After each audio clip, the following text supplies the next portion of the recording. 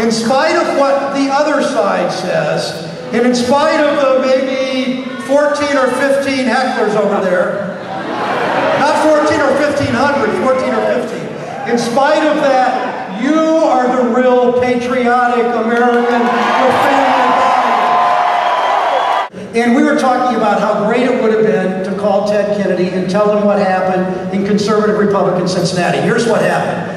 1,400 people showed up at the University of Cincinnati to talk about health care. 1,400 people. Probably 300 or 400 were opposed to the bill. Most of the rest were supportive of the bill, but only of these 1,400 people, you've seen the television, you've seen the screaming, yelling, of these 1,400 people, only about 100 were rude and nasty and angry. Only about 100 out of 1,400. You know what?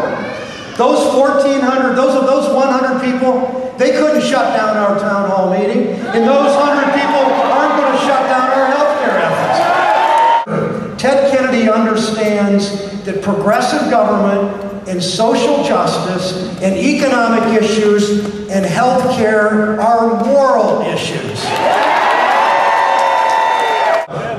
Senator Kennedy understood that part of his faith was the question of moral questions and the issue of equal justice and the issue of health care for all. That's why he never quit. That's why nobody in this crowd is quitting. That's why we're going to get health care with a strong public option. He and Chairman Dodd, who was filling in when Senator Kennedy was sick, he asked me to write up the language in the health care bill to establish the public option.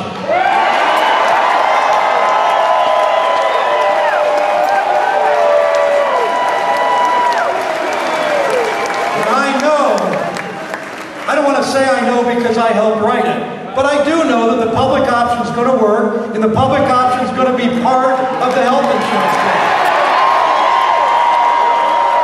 You know why so many other people have caps, an annual cap? If they have good insurance, they get very sick, they have $40,000 or $50,000 in bills from their cancer. They get canceled because there was a cap on their insurance. You know why the insurance companies do that? You know why they have the pre-existing condition? You know why they discriminate? Because the CEO of Aetna makes $24 million. They got to find a way to pay him.